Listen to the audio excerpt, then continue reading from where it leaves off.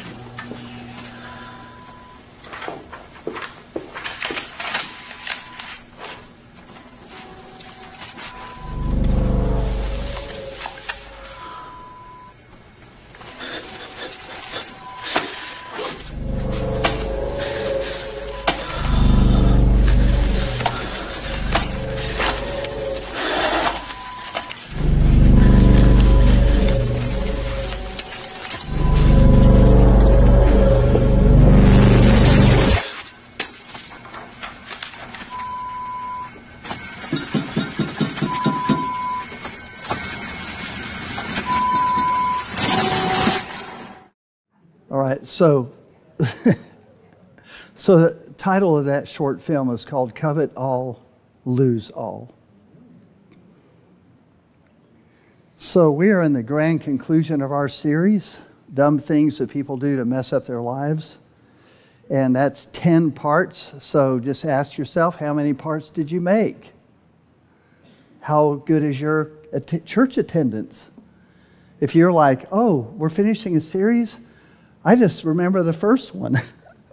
Or perhaps you heard 1 or 2 parts. But the fact is that we did 10 parts, and today is the grand conclusion. So I don't think I can go back and revisit everything.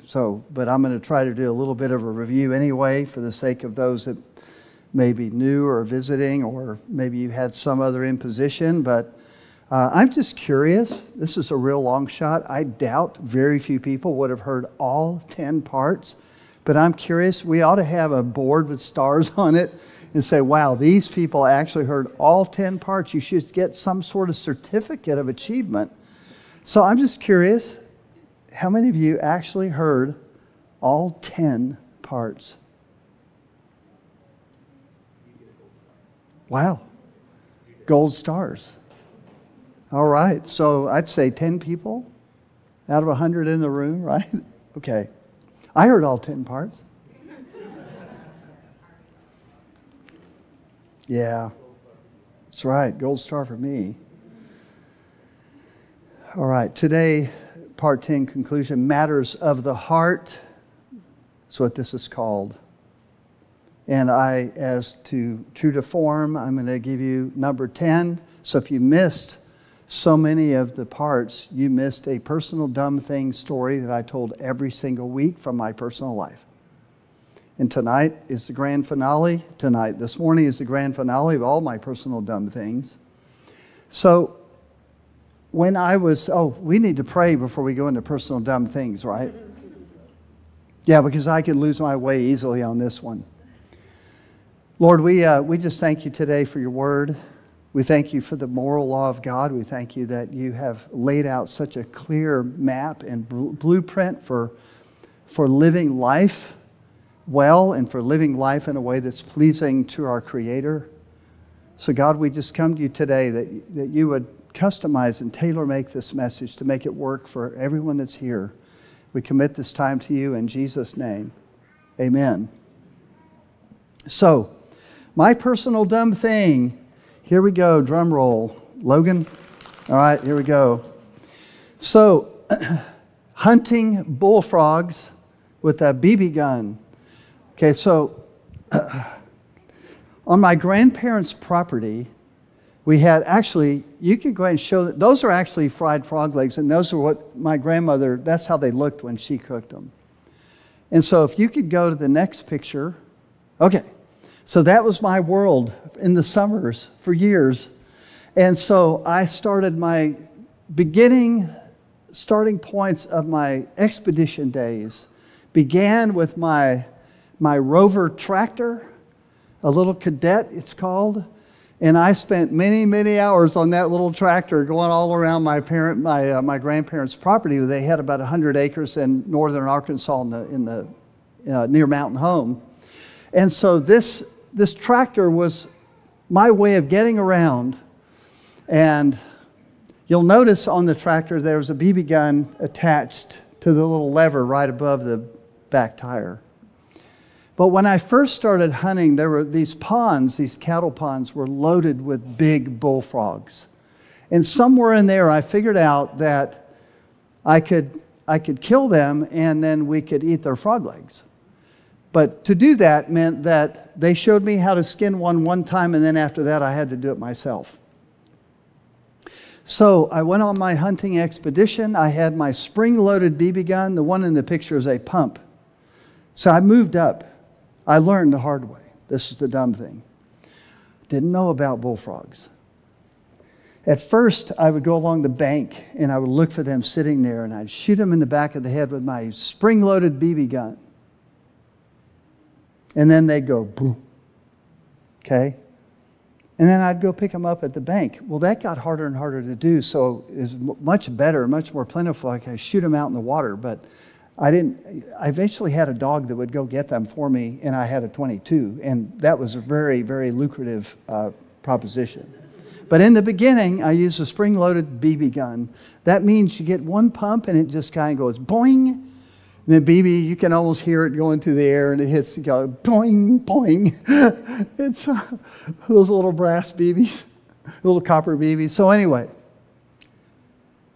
on my hunting, one of my early hunting expeditions, I got about 4 or 5 of these babies. And that may have actually been some of them. I don't know. But I put a pocket knife there for scale. Actually took a picture of my game.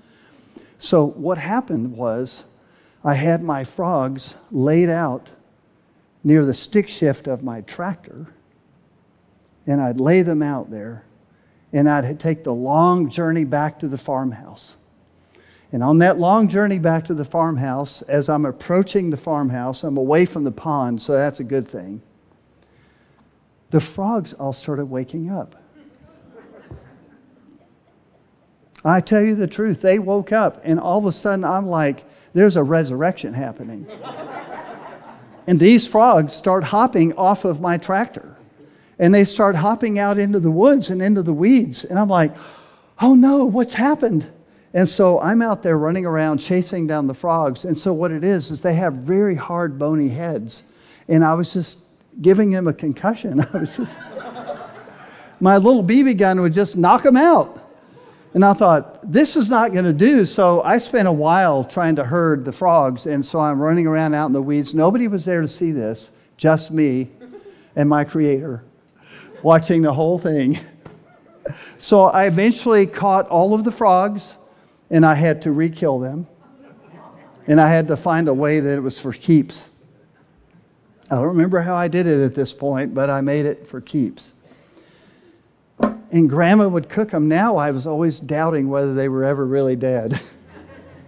And I had compassion, even for animals in God's creation. So when she started cooking those frogs in the pan, they hop. The legs move and they twitch. Frog legs they keep moving even after they're just cooking. And you have this sneaky suspicion Did I ever really kill them? Anyway, but that was a dumb thing, is understanding that frogs have a really hard, bony head, and then when I'd hit them with a BB gun, it just stunned them, it knocked them out. And so I had to move on up to a pump pellet rifle and then to a .22 to solve the problem. But nonetheless, it was kind of an embarrassing moment. I don't know is it really a dumb thing? And it could happen to anybody, but nonetheless, that's what happened. So, hope you enjoyed that story, Mariah. She told me the other day it's her favorite part of this whole series. She doesn't want to miss the story at the beginning of each part. So here's a scripture I want to preface as we summarize the Ten Commandments. In 1 Corinthians 15:33, do not be misled. Bad company corrupts good character. Come back to your senses as you ought and stop sinning. What an interesting passage. In other words, he's saying that the sensible thing to do, the intelligent thing to do, is to live above sin, is to reject living in a way that you know is not right. Live according to the moral law of God. Live in a sensible way. And so when we live according to the moral law of God, it's by design. That means that we're living more intelligently and life really will go well for us. That's why the scripture says in Proverbs, happy is he who keeps the law. That there's a certain satisfaction, a certain peace, a certain kind of living with ourself that we're able to do. And it's a very valuable thing to have that sense of clear conscience. And so we look at the 10, here they are. This is a refresher memory. The first two are like a pair. I am the Lord your God. You shall have no other gods besides me. So God from the very beginning has always claimed supremacy, and that our relationship with him is of supreme concern for every human being. Number two, you shall not worship any graven image. So that means there can be nothing that stands between us and God. No idols, nothing that we make into an idol. It is freedom by design. God, you see that in the very beginning of Exodus where we read the Ten Commandments, that he prefaces it all as that God has set you free from the house of bondage, that it's his laws that bring freedom. It's not the other way around. So number three, you should not take the name of the Lord your God in vain, meaning that you should not desecrate or trivialize the name of the Lord. Number four, remember the Sabbath day. That is the day of rest, to keep it holy. We spent a lot of time on that. And the title of that week was, Are You Dating the Church? Because a lot of times our attitudes towards our devotion life, the way we live our lives in a practical way, is we see sometimes even the church as a hobby, as something optional, something I can take it or leave it, instead of something we truly put our roots down in and become vested in. And so that was, remember the Sabbath day to keep it holy. Number five, this is the pivot point. The first four commandments are really talking about our relationship with God. And that's the first things first. Number five is the pivot commandment. This one goes to the heart of even government. Honor your father and mother. This is the first unit of self-government, the family. And so honor your father and mother. In the title of that one was those parents of ours. We talked about our parents. We talked about difficult parents. We talked about great parents. We talked about what our attitudes should be. How is it that we honor our parents? How is it that we potentially dishonor them? And so, but the pivot point here is how we treat people, how we treat our neighbor. And so this one goes, honor your father and mother as the authorities in our life. Number six, you shall not murder. And the title was Respect Human Life, the value of life. So, and we looked at that and you think, well, gosh, who is here going to murder somebody and this kind of thing. But we talked about that we have a culture of death in our country today, where we're accepting and giving a waiver to people to kill their own babies, for instance. And perhaps you were assisting, perhaps you were counseling somebody, perhaps you were somehow complicit in that process. Perhaps you voted for somebody who believes in open season on unborn babies. You see, so where we think, oh, well, I would never murder somebody, but in fact, we may be participating in a culture of murder and need to repent, you see. And so we should not murder. Number seven, you shall not commit adultery. And this one, really, the title was Respect and Value Marriage, Support Family. God is for family. And adultery, really, in each of these is a category of moral law. It's not like an exhaustive list. And so we talked about all of the various kind of nuances of that violation, that the breakdown in morality and moral standards and boundaries that God has ordained that we walk in, that fornication and even porn addictions and things like this are all really under the covering of this commandment. You shall not commit adultery. You shall not steal is number 8. In other words, that was titled Respect Private Property, and how important it is and how the Bible affirms the value of personal and private property. And that is actually God ordained. It's not something the government has given you permission to own private property on your own and this kind of thing, and they can take it away. No, this is a right that God has given us in His law, that there is a right to private property, you see. And so you shall not steal. Respect private property. And then number 9, you shall not bear false witness. And then the title of that was Loving the Truth. And so we have, it's not, as people translate, oftentimes will quote number 9 as you shall not lie. It doesn't really say that. It's really talking about the worst of all lies, and that is perjury. The most diabolical of all lies would be perjury. And to be able to undermine somebody's innocence and have them falsely accused and even have to serve a sentence because you lied about the evidence. And so you shall not bear false witness. And then, but within a category of morality, it does include you shall not lie. Number 10, this is where we are today. You shall not covet anything that is your neighbor's. Now we'll look at the text in just a moment. But one of the things I want to mention before we kind of go into this, and I mentioned it last week, but a lot of times we may, where we have been guilty or where we have violated some of these commandments in our lifetime, maybe we've stolen, maybe we've lied, hopefully not bear false witness, but we, all of us in this room, no doubt, have been guilty on some level regarding the commandments and the moral law of God. And that's why we so desperately need Jesus. Because we have a burden of guilt that rests on us, and we need relief from that guilt. And so God offers us pardon if we meet His basic conditions. Basic conditions are that we are honest with God, that we are willing to confess our sin to Him, to repent, to come before Him. And even sometimes there's a need for restitution to make things right. But when we come to God honestly and we come to Him humbly, He will cleanse us of these areas of sin. Many people will go their entire lives and have such difficulty ever coming to a point of humility and honesty where they could actually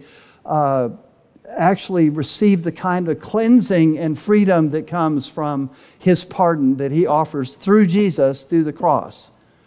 But that pardon is available to everybody if we'll just meet these simple conditions. That's such good news, because every one of us has some load of guilt.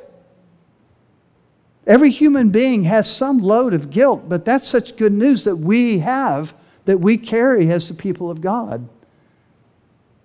So never underestimate the profound effect on the human conscience of lying and stealing. So Israel Bailey was sharing with me last week after church a story from his past. And I was very intrigued by the story. It was very engaging. And I'm asking him to come and share that story with us this morning. I'll need an extra mic. Yeah, there you go. Here. You see the switch? Yeah, it's kind of hidden. Secret switch. So not anybody can grab it. Oh. All right, so hold it close. Okay. All right. Y'all can hear me? You ready for me to share this Yes, sir. dumb thing that I did? It was a terrible thing, y'all. Okay, so I was probably 9, around 8, 9, or 10, somewhere in there. And I had been dreaming of a marine band harmonica in the key of G. And it was 1995 at the music shop. Well, I grew up as a missionary kid. I grew up traveling in Mexico with my parents, and we came up out of Mexico and drove through Texas and went to Marietta, Oklahoma, where my grandmother, my dad's mom, lived. And we got in about 2:30 in the morning and went to her little guest bedroom, and I found underneath that guest bedroom something that looked like a piece of paper, and it was a $20 bill. Well, I figured to myself real quick in my little mind, Grandma doesn't even know it's here. In her mind, she's lost it. You know, finders keepers, right? So I took that $20 bill because all I could see was a harmonica in the key of G. You know, not plastic. It's a nice wooden, beautiful little harmonica in its own little case. I loved. I desired to play the harmonica. I actually learned to play on this harmonica that I wound up taking this $20 bill from my grandmother's house. And since we hadn't been to our house yet, I devised a plan to take this $20 bill, roll it up really small, fold it really small, and planned to be to the bathroom first before any of my, at that point I had 6 brothers and sisters.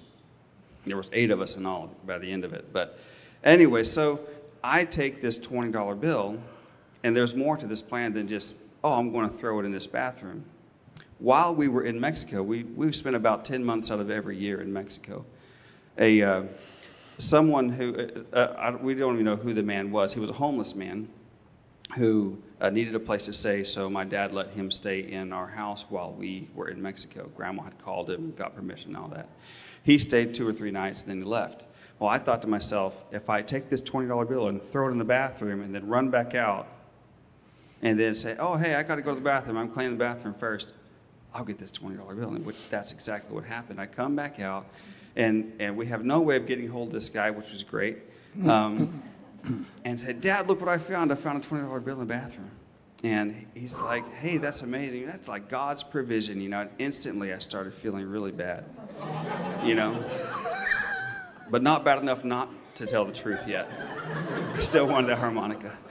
So I take this, and he knew I wanted the harmonica, my dad did. So we took, and I bought that harmonica, and I learned to play really well. I love playing the harmonica. You still have it? I don't know if I do or not. Just curious. It might have been lost. I have a case of them now, but it might be in there. I'm not sure. At any rate, because my dad is a missionary and he's traveling and getting to share with churches, he would share this story over and over again, how God provided for his son Israel $20 to get this. And I lived with that into my 20s. And I became a missionary, and I still couldn't share this story because I thought Satan would say, what if they find out? What if they find out? They'll think terrible of you. And I'm like, they will. That's stole from my grandmother. You know, it was awful. I mean, I lived with a terrible way. It just built and built and built. It was absolutely terrible. And I finally, now he stopped sharing. That wasn't the very first year he would share that. Well, I just lived with this guilt. Every time I looked at a harmonica, I would remember that $20 bill right there under the passenger side of the bedroom there, you know. And right up underneath the foot leg, just right behind it. It was. I remember exactly the dust that had knocked off of it. Every time I looked at a harmonica. And finally, y'all, I'm married at this point. I have kids at this point. And I finally came to Dad. My grandmother has since passed away. And you know, there was no restitution or anything like that. It was just complete terrible on me. I went to my dad and said, Dad, I have to confess this to you. It is eating me up. I can't look at a harmonica anymore, you know. I stole $20 from Grandma. You know, when I was 9 years old, he said, oh, son, we figured that out years ago. He said, I'm glad you came finally told us. So, moral of the story is come clean quick. You know, it just eats you up really bad for the longer you hold on to it, the worse it feels. So that's awesome. That's about the story. So did your dad know when he was holding those meetings and he was testifying in your behalf, like, look how the Lord provided for Israel? I was really quick to get the forgiveness session over with, and I never really asked that far into it. Did he know then? He must have. I don't know if he did or not. He might have just been, you know, Israel's going to come clean. I know. Let me tell you what, I never stole anything after that, though. I mean, it is not worth it to live with that kind of guilt. It's not worth breaking that. So That's powerful. I need to ask him though, Ted, did you really know when you were telling them like this guy might have been an angel that dropped this $20 bill? I'd like to know if he knew. Oh no, I need to find out. But yeah, that's. Thank you for sharing. That's beautiful. Well done.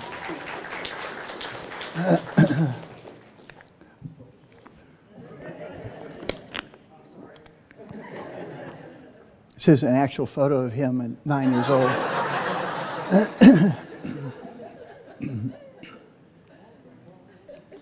All right, so let's look at the actual text in Exodus chapter 20, verse 17 of the 10th commandment. You shall not covet. You shall not covet your neighbor's house.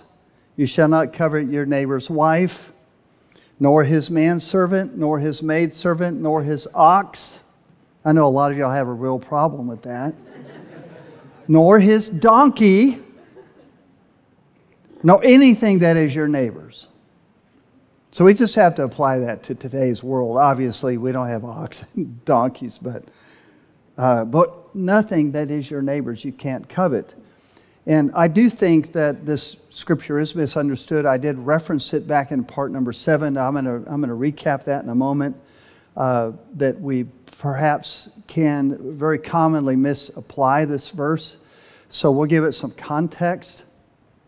So we see, again, a framework of morality. So there are kind of three sins are kind of in a bundle here. The 10th commandment represents an entire category of sins of the heart. It's the only commandment that really is particularly dealing with the thoughts and the motives of the heart. Coveting, envy, and jealousy all tie together. They're all kind of interrelated. To covet is to long jealously to possess what someone else possesses. To envy is to feel resentful and unhappy because someone else possesses or has achieved what one wishes oneself to possess or to have achieved. Jealousy denotes a feeling of resentment that another has gained something that one more rightfully deserves. It can refer to anguish caused by the fear of unfaithfulness or so forth. So I have a notable thought as we delve into this. Coveting has become a favorite American pastime. Today's entitlement mentality leads to class envy and is expressed like this: I have the right to not only want what you have earned, but I now have the right to take possession of what you have earned.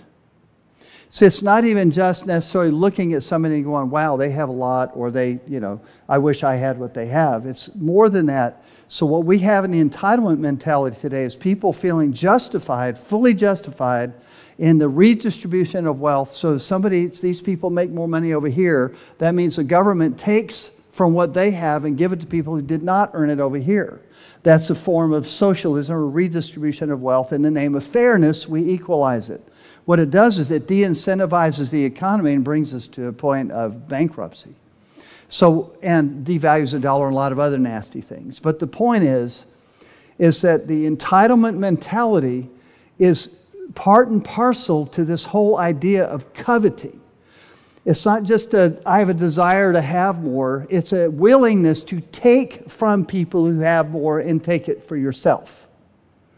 And it would also be a form of government theft. You see how it dovetails with you shall not steal. So today we are faced with a revival in new forms of class envy. The growing popularity of socialism leads to policies of government confiscation.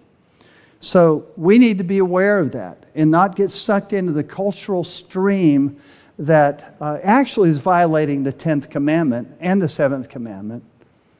So I have a clip for you, and I'm going to ask you a question or two about this clip once we watch it.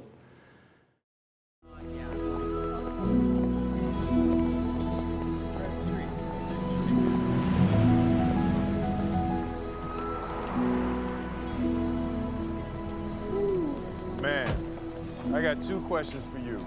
What do you do, and how do you do it? I'm a stockbroker. Stockbroker? Oh, I had to go to college to be a stockbroker, huh? You don't have to. I have to be good with numbers and good with people. That's it. Hey, you take care. Hey, I'm gonna let you hang on to my car for the weekend, but I need it back for Monday. Feed the meter.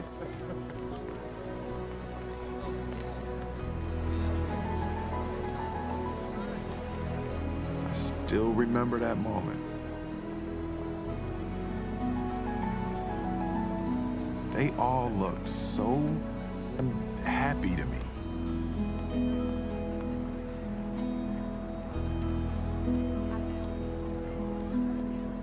Why couldn't I look like that?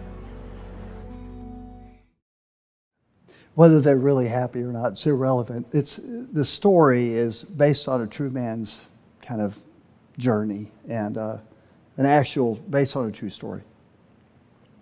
So do you think, and this is a rhetorical question, but do you think that this is an example of coveting?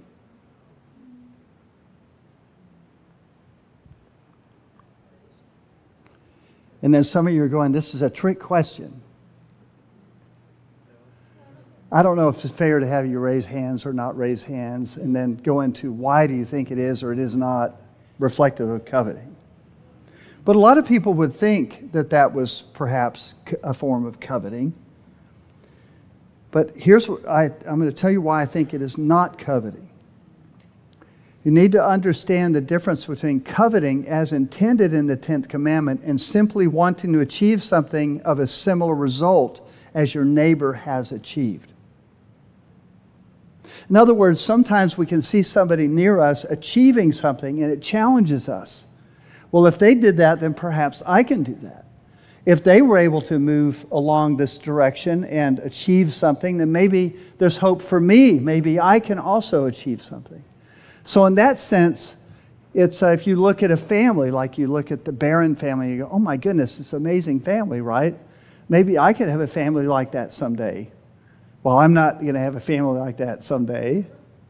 They are my family. Okay, so, all right, so the point of that is that it raises a standard that challenges us about how good we can be, how good it can be, if we build our lives on God's ways, on God's Word, on the right foundation. And so no, I don't think that was a form of covetousness or envy. I think it was challenging him as a young man at that time. He was desperately trying to figure out how to provide for his family, and he was having such a difficult time doing it. I really identified with the movie because of the way he was trying to get his start in sales and how difficult it was. And he was trying to sell these machines to doctors, and I really almost felt like it was emblematic of my life when I watched it. So here we're going to look at matters of the heart, 10th commandment. In Matthew 15:19, Jesus says this fascinating statement. He says, "For out of the heart come forth evil thoughts." Okay, so I put numbers in there. Number 10, that's the 10th commandment. From out of the heart come forth. So anybody that thinks that the New Testament is not, it's all about grace and not law in the sense that it somehow devalues the 10 commandments is not true. The New Testament reaffirms the 10 commandments over and over again. It affirms the moral law of God. It obsolesces the ceremonial laws and the hygienic laws on a lot of these things, but the moral law of God remains intact throughout the New Testament. And today, because there's so many people in churches that misunderstand this, they think that somehow grace is counter to the law of God. That's not the case at all. The New Testament never negates the moral law of God. It affirms the moral law of God. Jesus affirms the moral law. Paul affirms the moral law. And so, but there's such kind of a popular teaching, easy believism, that if you just believe and grace covers you and we're not under the law, and so it's kind of a superficial, shallow view of the law in that sense, not really understanding the context of what Paul meant by the law in that context. Okay, so when Jesus is saying this, he is affirming the moral law of God. He cites here 5 of the commandments or 6 of the commandments. So number 1, for out of the heart comes forth evil thoughts, commandment number 10. Murders, commandment number 6. Adulteries, commandment number 7. Sexual sins, also commandment number 7. You understand, he's generalizing now the categorical view of you shall not commit adultery is broad in its nature. And so he says, including sexual sins of all various types. Thefts, commandment number 8. False testimony, commandment number 9. And blasphemies, which commandment would that be? Number 3. So how many is that? 1, 2, 3, 4, 5, 6. 6 of the commandments listed in one verse of Scripture quoting Jesus. So coveting is the starting point of all of these other sins. Without the coveting on the front end, these other sins never happen. Coveting is craving and obsessing over something that you are not entitled to have. It leads towards bad choices. So to give a better context to this, we're going to look at one of the verses, and I did this, 3 or 4 weeks ago, but it's one of the verses that's most commonly misunderstood when it comes to coveting. Matthew chapter 5, Jesus' words, he's saying, "You have heard that it was said, 'You shall not commit adultery.' But I tell you that everyone who gazes at a woman to lust after her has committed adultery with her already in his heart." So what's happened is people over the years, and I've heard it quoted so many times, and that is the idea is conveyed that people think that if you think something that you've committed adultery or the equivalent. So number one mistake is to make it into an equivalence or make it some sort of math equation where if you think it, then you've done it, so then it's the same thing, you're guilty as if you had done it.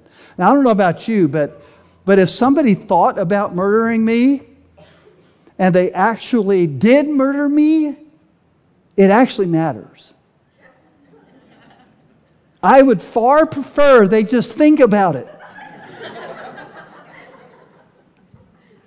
So don't create an equivalence like, well, they're thinking about murdering me, they might as well just do it, they're already guilty. I've heard people use this awful reasoning. But what we need to understand is what Jesus is doing in this text is that he is underscoring, he's talking about what adultery is what? The 6th commandment? He's talking about you shall not commit adultery, yes, but he's pointing them to the 10th commandment, which is a matter of the heart. And so when he says he is actually pointing to the 10th commandment, that is not to covet. Anyone who looks, and this is the way, I love Jason Staples and how he translated this. A Greek reconstruction would be something more like this. Implicit in the structure of the way Jesus worded it, anyone that looks at a woman or wife in order to covet her. Remember, to covet something doesn't mean that the thought enters your mind. And all these young men that I've talked to over the years, they feel so guilty all the time because they saw an attractive woman or a pretty girl and they feel awful because, gosh, something's wrong with me. I noticed a pretty girl, and I'm like, hey, chill, man. You're never going to overcome that. You're stuck with that the rest of your life. You're going to be 95 years old and you're still going to have the problem. It's not your fault in that, in the purest sense, it's not your fault. God designed you, hardwired you that way. And let's be thankful that it's girls. It's much more complicated if it gets confused. So here's the thing. So his translation, the way this should be worded, is anyone that looks at a woman or a wife in order to covet her. So it's imperative that we understand what coveting actually is. It's not just to think something. Coveting in the Old Testament denotes, this is another quote from him, coveting in the Old Testament denotes desire directed at obtaining the specific object in question and not merely the existence of the desire itself. You have to understand, it's not just the desire, it's not just the natural desire, it's not just the inclination, it's not just the thoughts. Otherwise, we'd be guilty every time we were tempted with anything. But we're not. Jesus wasn't guilty, and he was tempted in every way as we are, yet without sin. So Jesus was not guilty, but he experienced temptation. But a lot of people, the devil kind of messes with their head and they start thinking, gosh, I feel tempted. I must be an awful person. Join the crowd. I mean, You know, the fact is that temptation is one of those things that's just in the air. There's a demonic component to it. It's not that we aren't tempted, it's what we do with it when it comes to us. So there's much more here than simply a natural desire. It's a cultivated longing. This word, whoever looks upon, looks at a woman, this word is more loaded too. It means to look upon, to gaze, to turn the thoughts or direct the mind to a thing to consider, contemplate, to look at, to weigh carefully, to examine. But in other words, with an eye to how to possess.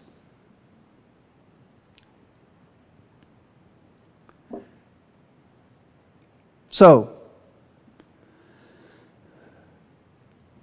admiring beauty is not a sin. Esther was acknowledged as one of the most beautiful. There's very few people that are actually acknowledged in the Bible as being remarkably attractive, but Esther was one of those. So the Bible itself will acknowledge certain individuals as profoundly beautiful or profoundly handsome, this kind of thing.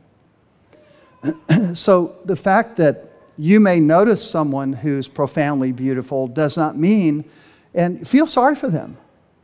I mean, there's some people that are just so phenomenally beautiful, they get more attention than they really want, and it's almost not even fair to them. It's almost like a curse they live with.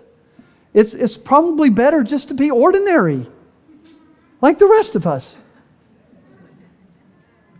So if you're here this morning and you're profoundly beautiful, please don't be offended.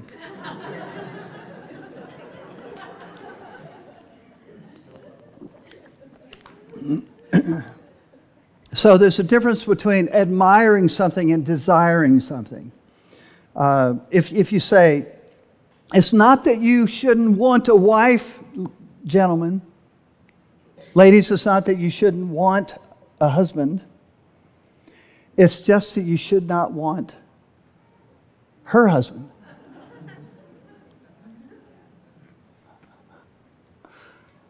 Or his wife. You follow? That would be the difference in coveting and not coveting. I'd like to have a family like that. That's a good thing. That means that the standard's been raised and you're like, man, I want to be like that. If you're jealous of someone else's promotion or their recognition, I've seen it, on the job, in the business environment, see it within athletics, you can see it within a church environment where somebody gets recognition or promotion and maybe you felt more deserving. And people can really develop a bitter spirit because they feel passed over, when in fact God may be just trying to bring a lesson of humility.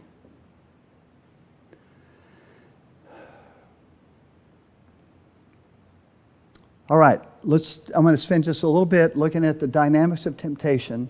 James chapter 1. James, the brother of Jesus, he says, but each one is tempted when he is drawn away by his own lust and enticed. Then the lust here is epithumio. The Greek means a natural desire, a human desire. It doesn't mean a hedonistic desire. Then the lust, when it has conceived, bears sin, and the sin, when it is fully grown, brings forth death. So what you see here is there's a process. You love those occasions where somebody falls into temptation or what just happened? It never just happens. I don't care what they tell you. There's a process. It can happen very quick. All 3 or 4 steps here can happen very fast, but it's never just all of a sudden the devil took me over and I did this. It says each one is tempted. See, it starts with temptation, but temptation is not necessarily even from the devil. It's our natural desires. It's our epithumio that kind of leads us to be tempted.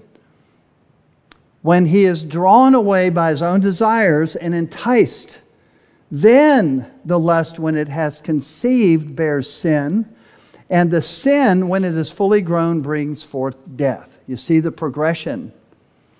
To mull it over, to savor it, to meditate on it, to obsess about it. That is actually a choice also when we're faced with a temptation. The sin of Achan parallels this concept. This is the sin in the Old Testament. Achan, Israel had a great battle victory, and they had all kinds of loot that they had gotten from the enemy, but it was set aside. Nobody can have it. Nobody can touch it. It was idols and things that were used in bad ways, and so Israel was supposed to stay untainted. They're supposed to be clean from this, and so the spoil was to be set aside, not touched. So Joshua 7:21, it says, Achan saying when he got caught, because Israel's under judgment because of his sin, this is his secret sin, he says, when I saw the spoil, a goodly Babylonian mantle, and 200 shekels of silver, and a wedge of gold of 50 shekels weight. When I saw them, then I coveted them and took them. And behold, they are hid in the earth, in the midst of my tent, and the silver under it. So he saw it, and then he coveted, and then he took, and then he hid. And there's the cover-up. Sometimes the cover-up is worse than the actual sin. So, you see the progression. And it's important to understand the dynamics so that we can catch ourselves and not get beaten up because you have a temptation, but understand the temptation creates a test for you. So the Lord wants to reach into our hearts and to make our hearts new. When I became a Christian, it was a profound shift in my nature and character, my motivations, my desires shifted. So things that were tempting me before, it's almost hard to express it, except that when I became a Christian at 16 years old, when that happened in me, a lot of the things I desired, a lot of the things that I wanted in my life, a lot of the things that I was interested in doing, completely left. Doesn't mean I didn't have temptation, but what it means is that the fundamental core of who I was as a human being, as a person, what I wanted, my deepest motivation shifted. I no longer wanted to go party here or do this here or do that. See? In other words, my heart literally changed. I'm like, I want nothing to do with that. And I'm talking like from one week to the next, when I had that moment of surrender to Christ, there were certain things I just was not going to do anymore. And it wasn't because somebody imposed a new law on me and said, oh, well, you can't do that. In fact, I don't know that I even understood fully the law of God, or I certainly couldn't have taught any kind of a message. But the fact is, the Holy Spirit came within me and did such a radical change within me that He became a law within me. But that's the beauty in understanding that the law itself, yes, it does. It's a tutor that leads us to Christ. But unless we take that final step and make it to Christ, we just end up under the weight of the law. When grace is just around the corner, where God extends this pardon and mercy and grace, if we'll just come to Him. While we were sinners, yet sinners, Christ died for us. So I'm trying to, I guess, express to you that it's in Christ that God actually will deal with our actual deepest wants and desires and can actually begin to mold and shape them and alter them. And it requires oftentimes a surrender to Him and acknowledgement. Remember the Scripture says, confess your faults to one another and pray for one another that you may be healed. In other words, sin has caused damage in us. There's a need for healing even after sin. Confess your faults, confess your sins to one another that you may be healed. In other words, restored. And that's where the idea of honesty, the idea of brokenness comes in. And until a person often understands that, and they continue to cover it up, and they continue to bury it, they continue to hide it in the back of their tent, as deeply buried as possible, and I never have to really deal with it, and yet it's still there, and it's still speaking. So I love, Israel's story. his testimony of his life, that it kept speaking to him. And God can be very relentless when there's something like that that's off in our lives.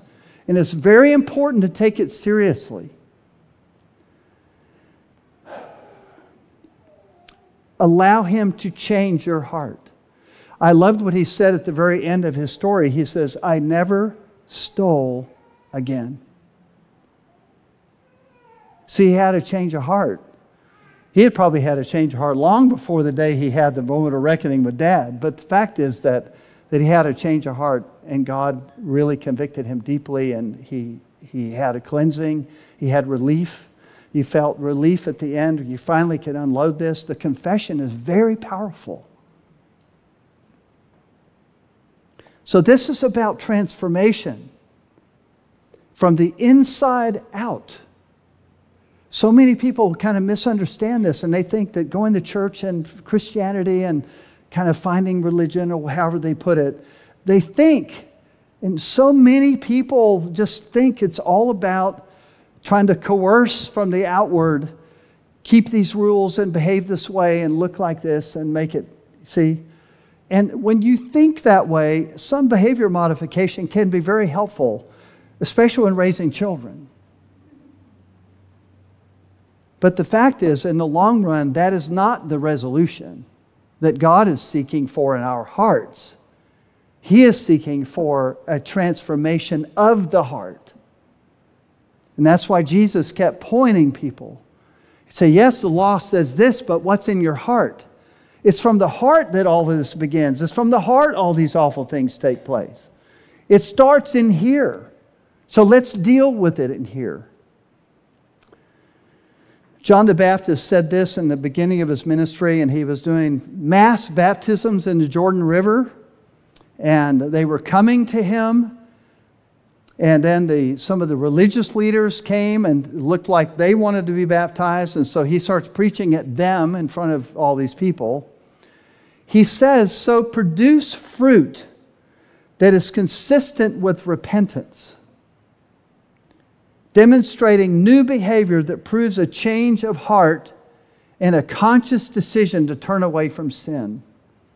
That's from the Amplified Version, but basically what John the Baptist is saying as he's preparing the way for Jesus is he's saying, prove it. Are you legitimate? Are you truly His? Are you walking after Him? Then prove it. Let's see if the way you live your life indicates, is appropriate to the way you say you believe. So God is jealous for us, and if you're truly His, then He'll never stop working in our hearts. He will never stop convicting us and searching our hearts. If you could stand with me. Do we have an invitational? I want us to take a few minutes. As we concluded the 10-part series, but I realize as we get to the matters of the heart, a lot of times the Lord starts stirring things up in us. Sometimes things will come to your memory and go, you know what? You didn't really resolve that. Remember that? You know what? You really weren't honest about this. You know what? And the Holy Spirit is coming around as you're hearing a message like this. The Holy Spirit is messing with us. That's what He does. He convicts the world of sin, right? And He leads us to the truth. But ultimately, why would He kind of mess with our heads and our hearts and our conscience like that? Because He wants us to be restored.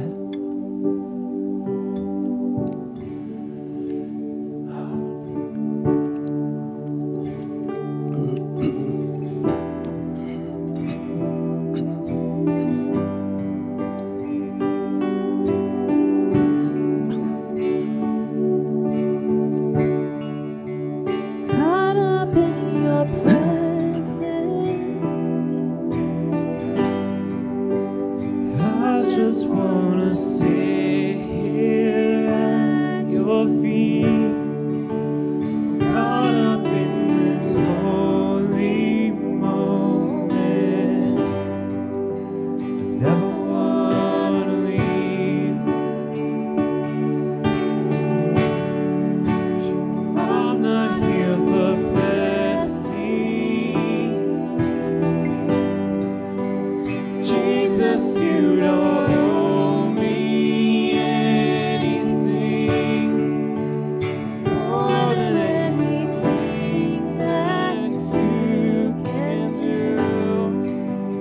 just want you.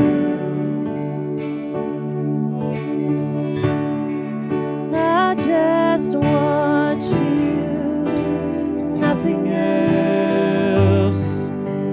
Nothing else. Nothing else will do. I just want you. Nothing else.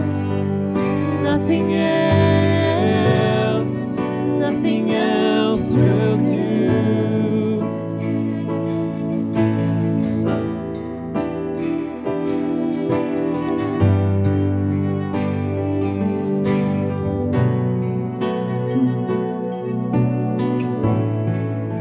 So as we close, I want to ask if some of you, as I was kind of describing, kind of maybe in our past or things that the Lord starts dealing with during a message like this, you realize that's something unresolved. That's something that I really need closure with the Holy Spirit in this matter. And whatever that looks like, whatever, I mean, the Holy Spirit will come and He'll make a prod. I could suggest maybe He would do this or that, but I have no idea what it is in your past. You may think, well, I never thought that was really a big deal until right now. All of a sudden I have an awareness. And so what I really like to do is just invite you, just to have some altar time. I want to invite you to just come to the altar and just present it to the Lord, whatever the area of conflict is, whatever the area is, something's not resolved, something's not clear in your conscience, something is, whatever that looks like, but somehow you need to bring this to the Lord, okay? And I think that just being able to come to the altar and we may or may not pray with you, but it's more important that you bring it to Him. He's here to respond to you. So I just want you to sing this again. I just want you to slip out of your seat. Just come down, and we'll just kind of a time with the Lord. Nothing else. Nothing else. Nothing else will do. Nothing else will do. I just want you. Nothing else. Nothing else. Nothing else. Nothing else will do. I'm sorry when I've just gone through the motions. I'm sorry. Yes, When yes, I Lord just Jesus. sang Yes, Lord another Jesus. song, take me back to where we started. I open up my heart To you, Jesus, Jesus. I'm sorry when I've come with my agenda. I'm sorry Yes, when I yes, Lord. forgot that you're enough. Take me back to where it started. I open up my heart. Open up my heart to you, Jesus, Jesus.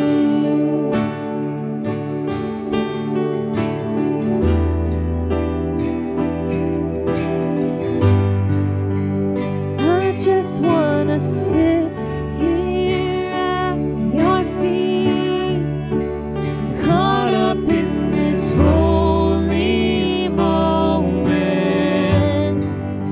I never wanna leave.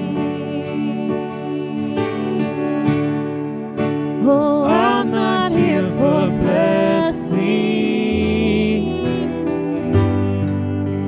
Jesus, you don't owe me anything more than anything that you can do. I just want you. I just want you. Nothing else. Nothing else. Nothing else will do. I just want you. Nothing else. Nothing else.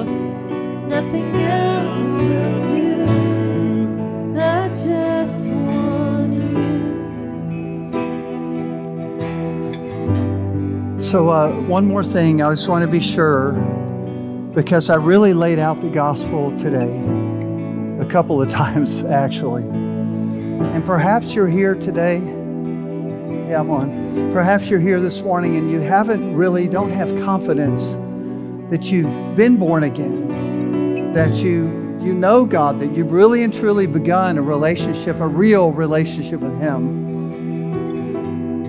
I described some of my own life, the way God deals with us, the way He speaks with us, the way He leads us. There's a relationship that He wants to have with you. But so I want to ask if there's anyone here today who would just say, you know what? I need to settle this. I need to get right with God. I need to really and truly begin to follow Him and serve Him in the way you're referring to be born again. And so is there anyone here this morning to say, yes, that's me. I want to make a decision to follow Christ, to be His disciple, to walk after Him, to be born again. If that's you, just slip your hand up. Yeah. Anybody? All right. Kind of have to stare a minute, make sure I don't miss hands. I'm not missing anybody's hand, am I? Oh, okay, Sarah. Yeah, was there another hand? Did I see another one corner of my eye? I thought I saw somebody else. Okay. But I saw this one and that one. Okay. Anyone else? Today's your day. Christmas season, no better time than to say, now I'm beginning a walk with God. Jesus. Thank you, Lord. Is there anyone here that would say, you know what, I began to walk with God and I have wandered off into darkness. It almost seems like I don't even know Him anymore. I need to come home. Who's that? Slip your hand up. Who's that? Let's pray. Let's move past that. Okay. Thank you, Lord. So Sarah, I want to get with you right from All right. Let's just lift our hands to the Lord and just thank Him for His generous presence this morning. Lord, we thank you. We thank you for your word. We thank you for the generosity of your presence, your Spirit here among us today. Lord, I pray that we would be a light to the world around us, that we would reflect you as we're approaching a time with family and friends and so forth, interacting with a whole new group, set of people that we don't always see from week to week. But God, we pray you prepare our hearts to be a witness and to have wisdom and how to represent you well in an otherwise dark world. So Lord, we pray, use us today in Jesus' name. Amen.